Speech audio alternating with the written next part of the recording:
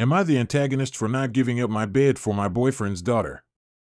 My boyfriend has 3 kids, 12 female, 7 female, 5 female. A wildfire broke out by their house and the neighborhood had to evacuate, so I told my boyfriend to bring his kids to my apartment. I've known his kids for months and they're all great kids, but they're a bit spoiled. My boyfriend's oldest daughter has health issues and they were at the hospital getting her treatments when the fire broke out. The younger 2 were at home with their nanny when the fire broke out, so the nannies took the kids straight to my place and my boyfriend joined us an hour or so later. My boyfriend came in carrying his oldest because she was asleep and he didn't want to wake her up. He asked where he could put her down, so I showed him to the room that I had planned on all of the kids and the nanny sharing. Nanny is a live-in nanny and I guess she didn't have anywhere else to go. Room has 2 bunk beds so everyone has their own bed. He said he didn't want her to be in the same room as her siblings because she was going to need a lot of rest and he doesn't want them to bother her. I asked where I was supposed to put her and he suggested my room. I asked if he meant only for a few hours and he said no, the whole night. I asked where we were supposed to sleep and he said we can sleep on the pull-out couch. I said I wasn't giving up my room so his 12-year-old can have her own room and he left with the kids and nanny. Now he's saying he needs to rethink this relationship because I wouldn't sleep on my couch for one night to let his daughter rest without her siblings waking her up and bothering her. Edit. To everyone asking why I have bunk beds in my guest room, my brother and sister-in-law have 4 kids and I babysit 1 to 2 weekends a month. Honestly, this relationship will not work long term. There's other solutions. Nanny and 12 years old in bunk bedrooms, 5 and 7 on pull-out couch, you guys in your room. NTA, why couldn't the daughter sleep on the pull-out bed? It's not permanent. You have a pull-out couch. Let the sick 12-year-old sleep in real bed so they can get the rest they need to get better. Suck it up and sleep on the pull-out. Have some empathy. Am I the antagonist for not letting my stepdaughter wear a dress to my wedding? I 32 female have a stepdaughter 14 female who I'll call Vivian. I have Vivian with my fiancé 32 male who we'll call John. I met John in December 2021 and we got engaged around 2 months ago. My stepdaughter was assigned as a male at birth. I have no problem with this. My husband has a harder time accepting this and it has led to some fights within the family. This week we had been making more plans for the wedding. I had already expressed that I didn't want Vivian to be a part of things like dress shopping or really anything bridal related because of reactions that would come from both sides of the family. Due to the fear of their reactions at my wedding, I also asked Vivian to wear a suit to the wedding. Vivian has not come out to extended relatives yet. She has also not fully transitioned. This is because there are some members that would not like that and they may cause an outbreak. My fiancé and I broke the news to my stepdaughter and she told her aunt who doesn't like me that much and she caused an uproar on social media that the family members who are closed-minded don't have. My stepdaughter has been crying in her room the past few weeks. I feel this is absolutely ridiculous as she would only be wearing it for one day. And it shouldn't be that big of deal because in her eyes clothes have no gender. I expressed my points to her and she called her mom to pick her up. Later that day she texted saying that she would rather not come to wedding at all. My husband and I have been worried because if she doesn't show up people are going to ask. Her not showing up could ruin the whole wedding and don't want that to happen, especially if I'm not even in the wrong. I do admit that I am a little angry at my stepdaughter for stressing us out like this. So Reddit, am I valid for anger or am I just being an a-hole? My husband and I have been worried because if she doesn't show up people are going to ask. Her not showing up could ruin the whole wedding and don't want that to happen, especially if I'm not even in the wrong. YTA for that statement alone. You don't care that she won't be there. You care that others will notice and care. Gross, just gross. But also, how dare you claim to accept her? You are asking her to mask herself, to hide, to belittle herself. You are teaching her that she is unacceptable as she is. That she is shameful as she is. That others are more important than she is. Your daughter is worthy of acceptance as is. She is worthy of love as is. Do not try to disguise your tolerance or platitudes for acceptance. If you accepted her, you wouldn't be so cruel as to ask her to undo herself for what, let's be honest, amounts to a big party. Here's an idea. Don't invite the bigots to your wedding, and be inclusive of your stepdaughter and support her to express herself without judgment. YTA. YTA, and you know it. Clothes may not have any gender. Your stepdaughter does. More importantly, she has feelings you are trampling 8 different ways from Sunday because you care more about what the transphobic assholes you happen to share DNA with think than standing up for her. Why her father is still planning on marrying you in light of that, I have no idea, but hopefully there's someone she can finish out her adolescence with in a supportive atmosphere, because she's clearly not going to find it with you. Clothes may not have any gender. Your stepdaughter does.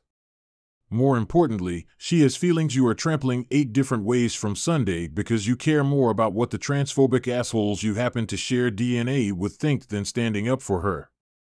Why her father is still planning on marrying you in light of that, I have no idea, but hopefully there's someone she can finish out her adolescence with in a supportive atmosphere, because she's clearly not going to find it with you.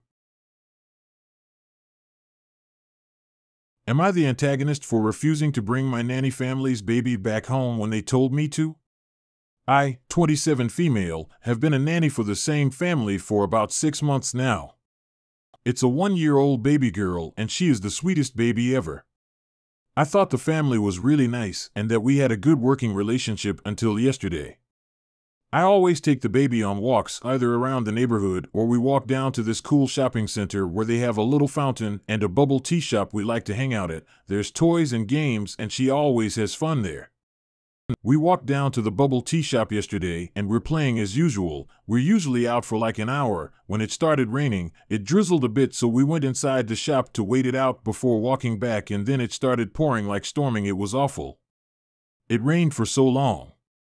I texted the mom saying, hey, it's raining really bad, so we're just going to wait it out, but we're at the bubble tea shop. She told me it was almost the baby's nap time and that I needed to head home now like usual. I asked her if she had looked out the window to see how bad it was raining, and she said yes. Baby has a cover for their stroller. She will be fine. Please head back. I told her baby has a cover, but I don't have an umbrella or jacket and I'll get soaked, and will have to finish out my shift soaking wet. I asked if she or her husband could just come pick us up, and she said it's my job to do what she says. I told her I was not walking back in the rain. After an hour, yes, it kept raining, her husband came and picked us up, apologizing, saying he was sleeping and didn't know we were out here in the rain. When we got back, Mom screamed at me saying how dare I not bring her baby home when she told me to, and accused me of kidnapping. Dad said she was being dramatic, but didn't really do much. She threatened to fire me and told me not to come in today and that we will discuss everything Monday.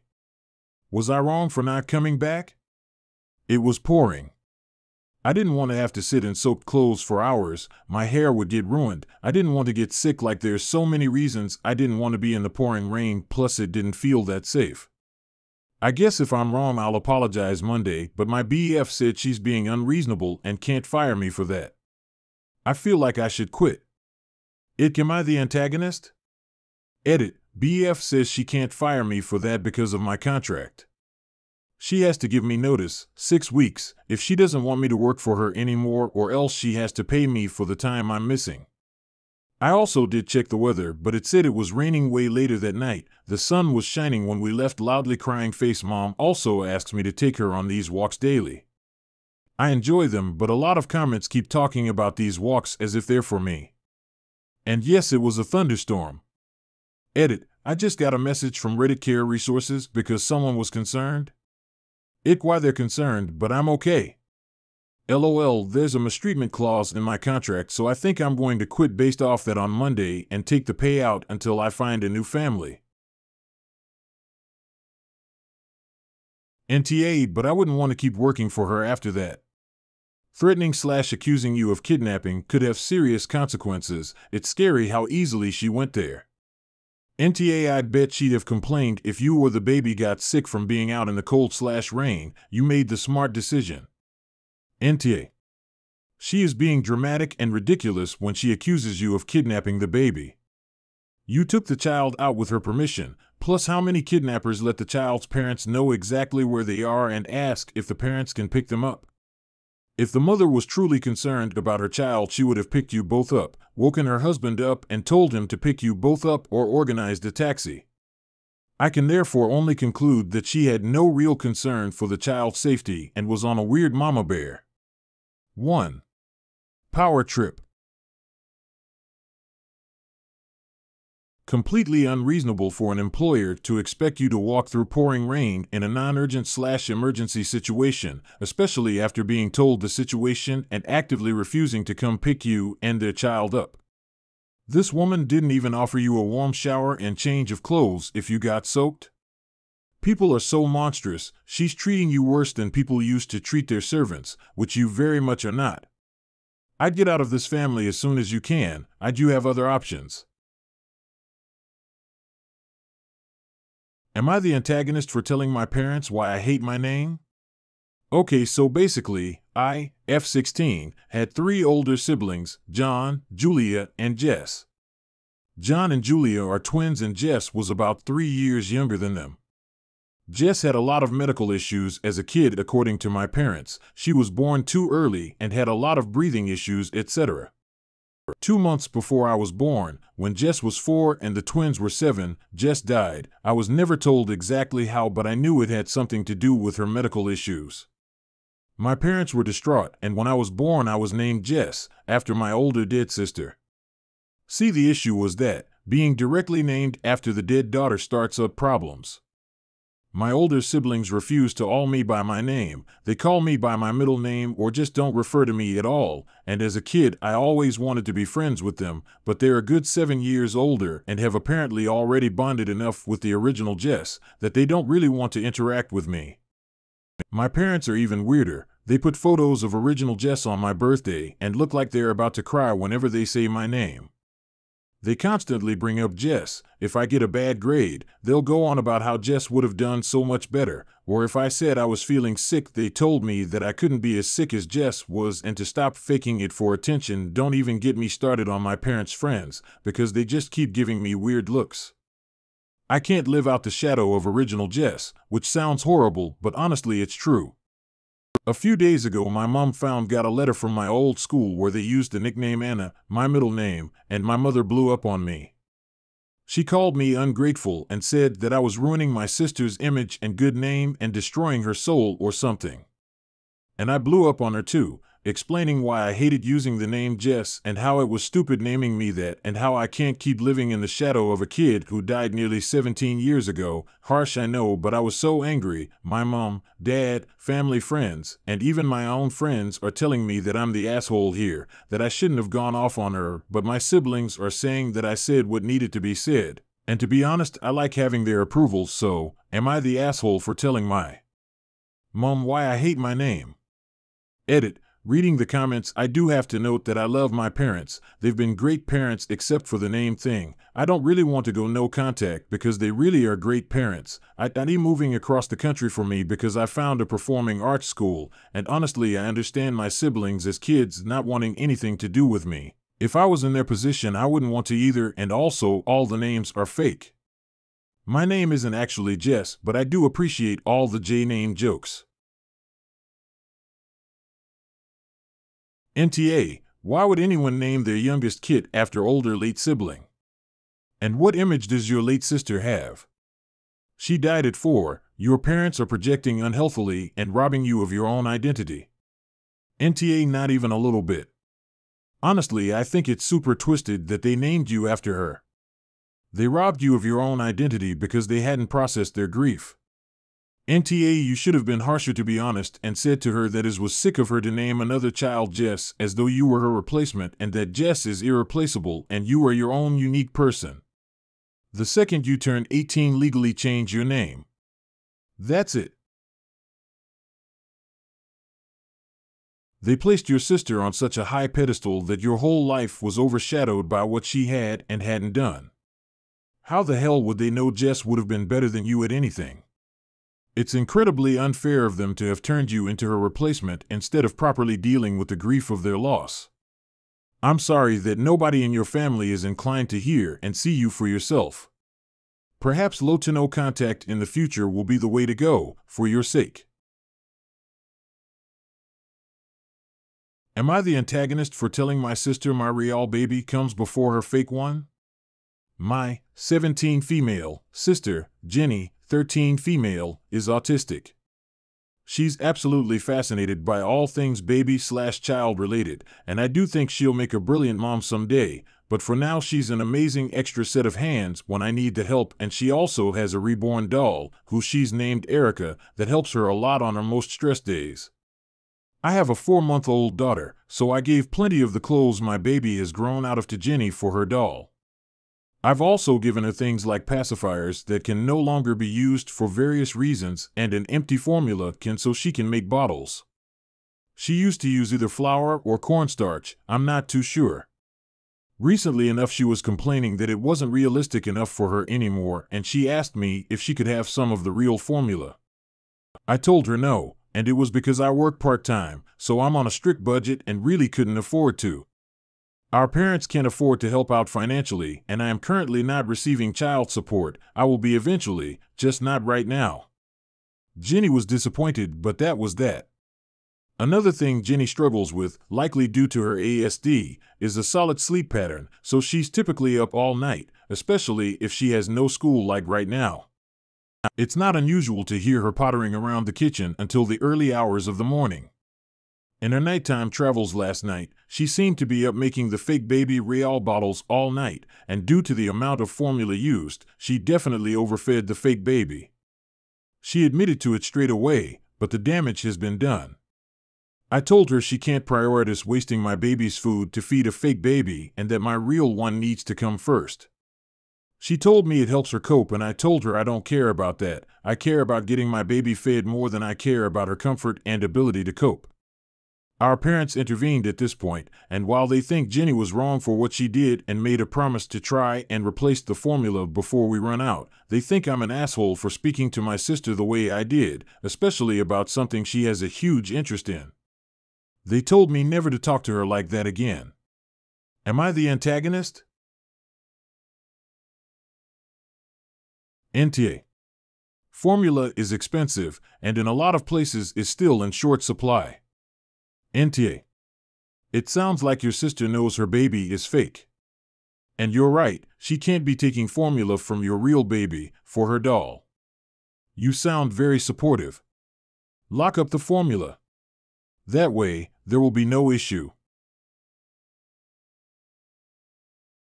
No matter how realistic she wants it to be, she can't be using your baby formula. It's a total waste since it's not being fed to a real baby. And yes, your baby does come first before her fake baby since there are real needs that your baby has, and she just used up one of them. That was very inconsiderate of her, especially if the baby formula shortage hasn't cleared up where you live depending on where you are. Am I the antagonist for telling my sister to focus on her own kids' names and worry less about mine? My sister and I are both pregnant at the same time. She's 30 and I'm 24. She has a 3-year-old daughter and is expecting a boy this time. She announced her son's name back in April and told everyone that the name was set in stone, so feel free to use the name in gifts and stuff if we want. I didn't announce our daughter's name officially yet. Some people know just because I was close enough to them and we were talking names. My sister asked me outright and I told her. It's Oceana. And she was not impressed at all. She asked me what was wrong with a name like Elizabeth or maybe a little Beatrice or Margaret. I told her nothing for those who like those names, but they are not for my husband or me. She then said there's always Emily, Haley, Anna, Marie. I told her to stop. That we knew our girl's name before we even knew she was a girl and it wasn't going to change for her. She went into a FB mommy group and shared the name with moms and moms to be in there and wanted people to help her figure out how to change my mind. She went on a long-ass rant about how my taste in names is terrible and how she's shocked I would like a name like this. That I am ruining my child's life. I am rejecting all the beautiful, lovely names of the last several years. That her /Gatha and /Eugene are going to be envied and hated by my child and all future kids of mine for their gorgeous names. Someone I know is in the group and sent me screenshots of the post. She made sure that stayed up top for over a week with all her complaints and rantings. She also had some people more than willing to help.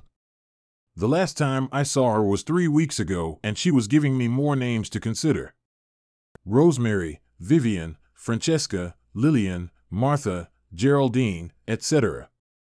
I rolled my eyes and told her to focus on her own kids' names instead of mine, and that she needs to get over it and stop ranting to the world. She told me not to be so dismissive of her and that I insulted her kids' names, which I did not. I just told her to focus on them. She told me I should not want to name my child something her family will hate.